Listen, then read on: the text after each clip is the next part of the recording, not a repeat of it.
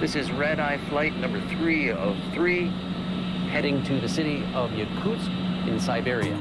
We're on our way to one of the most northerly cities in Russia. Just 280 miles from the Arctic Circle, 6 time zones from Moscow. I'm joined by Aliona Pimenova, who'll be my translator and guide as I travel to some of the coldest places on Earth. It's my first time in Siberia. It's an enormous region that covers 77% of Russia. To put it in perspective, it takes up about 10% of the land mass on Earth. It is massive, and a good portion of that is permafrost. That land that is frozen all the time except for that top layer that freezes in the winter, thaws in the summer. 70% of Russia lies on permafrost. It's a permanently frozen layer below the Earth's surface, made up of layer after layer of soil, sediment, rock, and ice, built up over thousands of years. So, how deep does it go? Yakutsk has what I need to find out. The deepest hole in permafrost anywhere. And it just so happens they're doing maintenance on it today. They're going to work right now. They're trying to get rid of the ice. It's called the Shurgan Shaft. Started in 1827 and now 380 feet deep, built to explore how far down the frozen ground goes. It's really amazing how deep this shaft really is. There's a chart here on the wall. The worker that's down there right now is about here. It goes a long way down. Information acquired here shows that the permafrost in Siberia is some of the thickest in the world, 1.5 miles deep in some places. The entire city of Yakutsk is built on it, which has led to some peculiar adaptations. One thing about building a city on permafrost is the top layer, well, it's not so permanent. So a lot of the buildings here in Yakutsk are actually up on these concrete stilts. It's the only way to keep the foundations from warping when it melts and refreezes. Installing and repairing pipes in frozen ground, extremely difficult. So what they've done is put them above ground and insulated the hell out of them. Infrastructure and houses are vulnerable to the shifting ground. Some of the buildings here in Yakutsk are actually twisting and sinking into the permafrost. This is known as subsidence.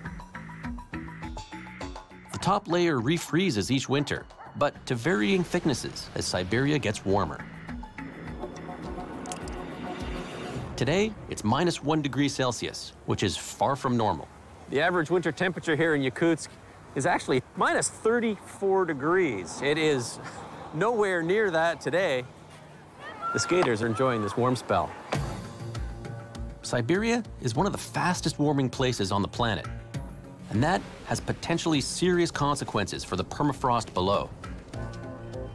What most people don't realize is that trapped under the permafrost here is a ticking time bomb for climate change. I've come to the underground laboratory here at the Permafrost Institute to learn more. The coolest part of the Permafrost Institute, literally and figuratively, is the tunnel they've built underneath the building, 12 meters down. Here they can actually study the permafrost in situ.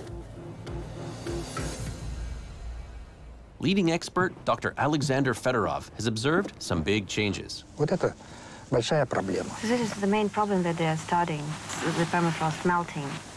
Right. Изменение температуры мерзлых пород идут. Глубина протаивания увеличивается, и криогенные процессы сильно активизируются. Melting permafrost is releasing huge amounts of methane gas, causing global concern. Researchers have found lakes literally bubbling with methane. Permafrost acts like a lid, locking carbon gases like methane in the ground. All that gas was formed from long-buried organic matter, dead animals, and plant life that have been on ice for thousands of years. Now, increased heat is penetrating deeper into the permafrost, thawing it, and releasing these dangerous greenhouse gases into the atmosphere. This could have a bigger impact on global warming than the burning of fossil fuels. Усиление вот этого глобального потепления, она может произойти очень быстро. Our carbon emissions cause the permafrost to melt releasing methane gas, which causes the climate to warm, which causes the permafrost to melt even more, runaway greenhouse effect that could put us in the position where it becomes irreversible. Every year, Dr. Fedorov and his team drill deep into the ground to analyze changes in the permafrost. How far down do you drill? 5 meters, 6 meters. That's some tough stuff. Dr. Fedorov probes the permafrost in many locations. And what he's seeing in northern Yakutia is alarming. We have surface subsidence more than 2 meters. Surface subsidence of 2 meters. Subside. As the icy permafrost melts, the ground sinks. The formation of thaw ponds and lakes is rapidly increasing all over northeastern Siberia. You're seeing dramatic changes. Yes, yes.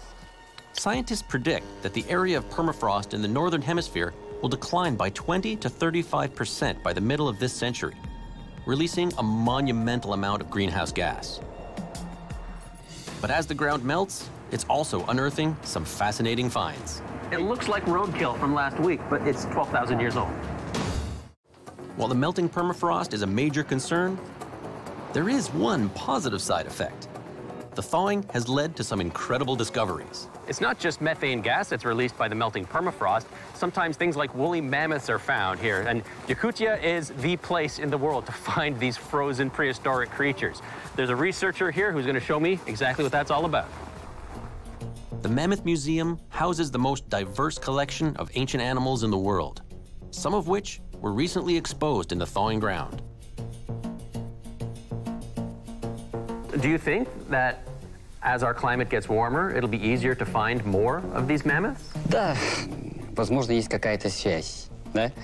Сейчас вот у нас на севере Якутии есть, образовалась огромная дыра в земле, котловина, где вот нашли вот этого бизончика, который там лежит, и тушу лошади. Today, Professor Grigoriev is taking me behind the scenes to show me some of his most impressive discoveries. Most important place in museum. Yes. Wow. Mammoth tusks. Yes. Very good preserved. Tusks of Malalechovsky mammoth. With blood, with muscles. And one of the first domesticated dog on the What is the road. first domesticated dog? Geological age, 12,500. 12,500 years old. The pressure of layer upon layer of built-up ice flattened this dog. It looks like roadkill from last week, but it's 12,000 years old. You can see the teeth and the hair, everything here. It's amazing. You can find similar find only in Yakutia. Without a question, this is the strangest walk-in freezer that I've ever been in. The discovery of prehistoric animals demonstrates that the land is thawing, but how much of it is melting is so far unknown. So I've met with the scientists, but what I want to do next is meet with the people who live off the land. I want to see how the melting permafrost is affecting them. I'm hitting the road and heading far north to some of the most isolated communities in Russia. I'll be camping with reindeer herders along the way to my ultimate destination, Omyakan, the coldest town on Earth. Aliona! Oh. Aliona and our driver Artum will be making the journey with me. It's going to take 4 days of driving in treacherous conditions. First, we need to get across the Lena River, which for now is frozen solid. At least that's what I like to believe. Today is about an 8 to 10 hour drive, getting from Yakutsk up to Kandiga, and that's where we're going to be spending the night. And back onto solid ground. We're now on the Kolyma Highway, otherwise known as the Road of Bones. It looks like any other road, but very few roads have the history that this one does. It was built during the Stalinist era by the prisoners of the infamous gulag labor camps. The skeletons of the forced laborers who died during its construction were just buried into the road itself. The road is notoriously treacherous. It was laid on permafrost, so it's twisted and uneven. In places, it's very narrow and covered in a layer of thick snow. A common practice during the coldest part of the year is to never travel alone. If you break down and you've got no help, bad things happen very quickly when it's -50. It doesn't take long before we spot trouble up ahead.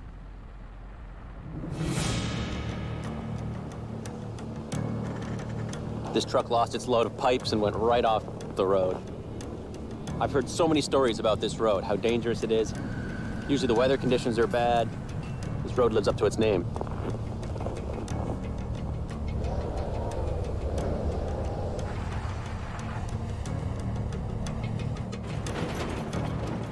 An hour and a half later, there's another accident.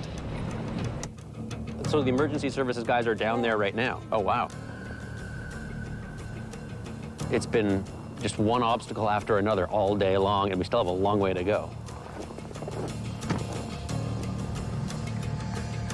We press on, but getting to Oymyakon is not going to be easy.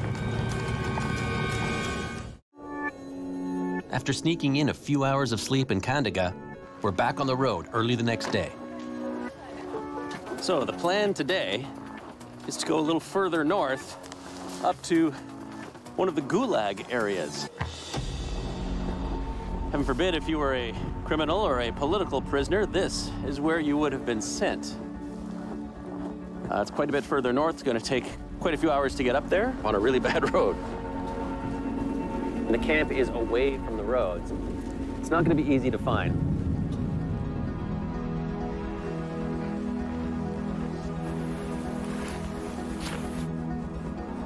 There's a lot of barbed wire here. There's another building down there. The gulags were a vast system of prisons that spanned the entire Soviet Union. Between the 1930s and early 1950s, between 15 and 20 million people working hard labor, long hours, in all conditions, all seasons. Horrible. Work people to death. To honor the prisoners, locals have built a museum in their memory. Many were convicted of the most minor offenses, like Anna Aminalova. Она в 43-м году, 14-летняя девочка, ее отправили по этапу Магадан, осудили на 10 лет за то, что она, воровала килограмм картошки. She survived, and her story can be told. But many did not make it out. These gates are not particularly high, not particularly strong, but then again, they didn't need to be. In this terrain, in Siberia, if you escape, you faced almost certain death in the wilderness.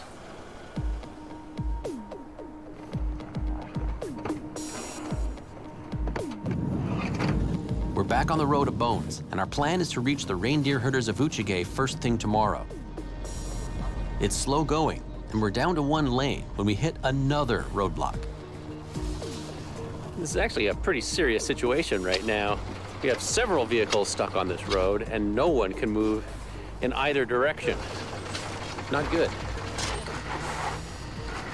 Thankfully, it's not -50.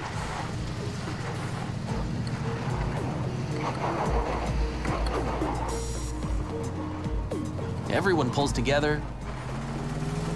The road is cleared, and we can keep moving. We are free and clear for now. Fingers crossed.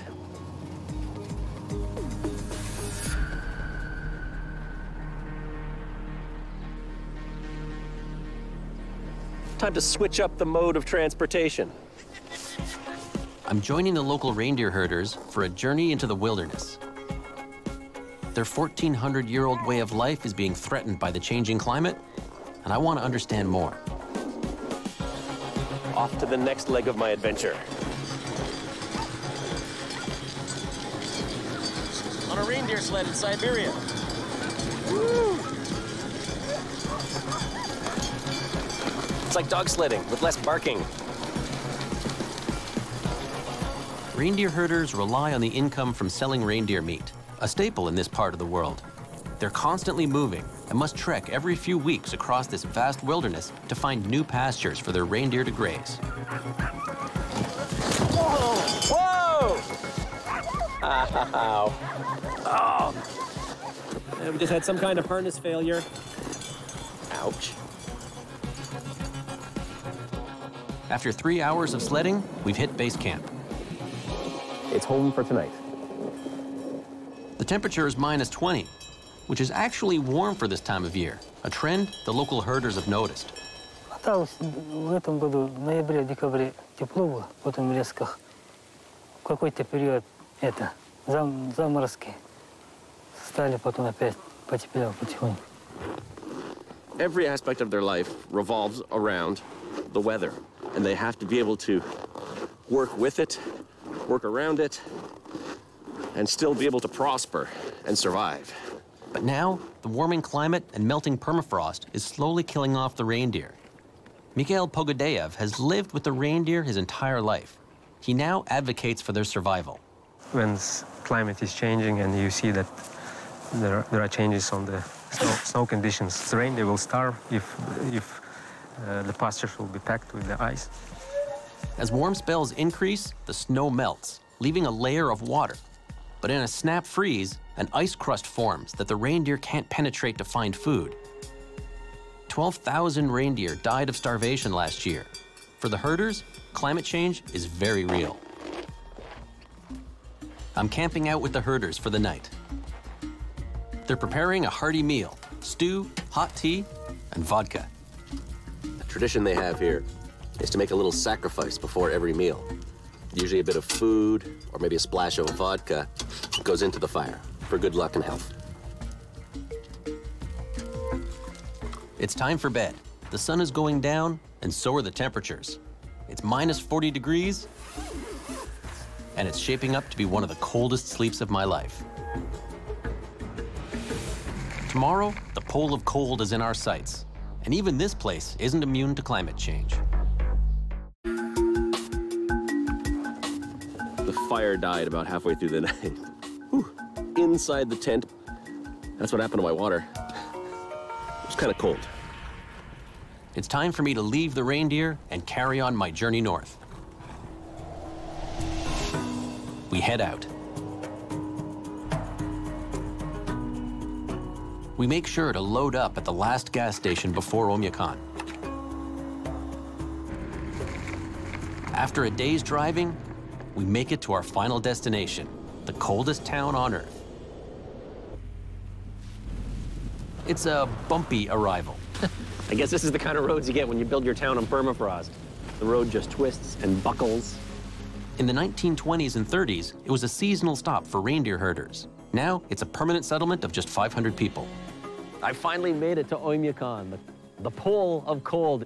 And on February 6, 1933, they recorded a temperature of -71.2 Celsius, extremely cold. Nowhere in the Northern Hemisphere has a temperature that low ever been recorded. It may be cold out, but our reception is warm. The locals are performing a traditional welcoming ceremony for us.